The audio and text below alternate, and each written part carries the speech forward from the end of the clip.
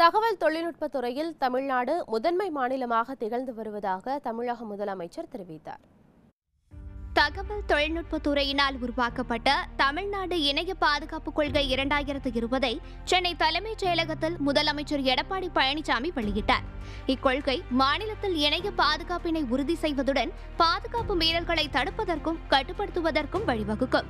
இதனைத் தொடர்ந்து தமிழ்நாடு நம்பிக்கை இணைய கொள்கை 2020, தமிழ்நாடு பாதுகாப்பு மற்றும் நெறிமுறை சார்ந்த செயற்கை நுண்ணறிவு கொள்கை 2020 போன்றவையும் வெளியிடப்பட்டன. பின்னர் இந்திய தொழில் கூட்டமைப்பு மற்றும் தகவல் தொழில்நுட்பத்துறை இணைந்து நடத்தும் கனெக்ட் 2020 மாநாட்டில் முதலமைச்சர் எடப்பாடி பழனிசாமி உரையாற்றினார்.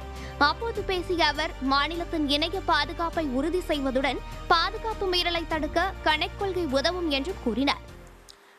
In the information technology sector, Tamil Nadu has emerged as one of the leading states and information technology enabled services sector. Tamil Nadu continues to be a destination of choice for the ITES sector in India. The state has been upgrading its IT infrastructure in a dynamic manner. தமிழகத்தில் Bharat net TamilNet திட்டத்தை செயல்படுத்துவதன் மூலம் 12,524 கிராமங்கள் மற்றும் கிராம பஞ்சாயத்துகள் பயனடையும் என முதலமைச்சர் தெரிவித்தார்.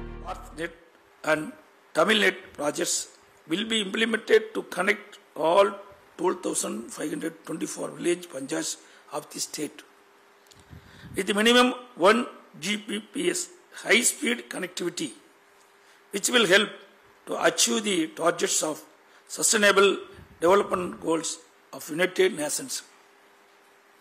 I am confident that these steps will strengthen Tamil Nadu's position as an international IT hub in the country. தமிழ்நாட்டில் சென்னை, கோயம்புத்தூர் உள்ளிட்ட மாவட்டங்களில் 8 சிறப்பு பொருளாதார மண்டலங்கள் உருவாக்கப்பட்டு உள்ளதாக முதலமைச்சர் எடப்பாடி பழனிசாமி தெரிவித்தார்.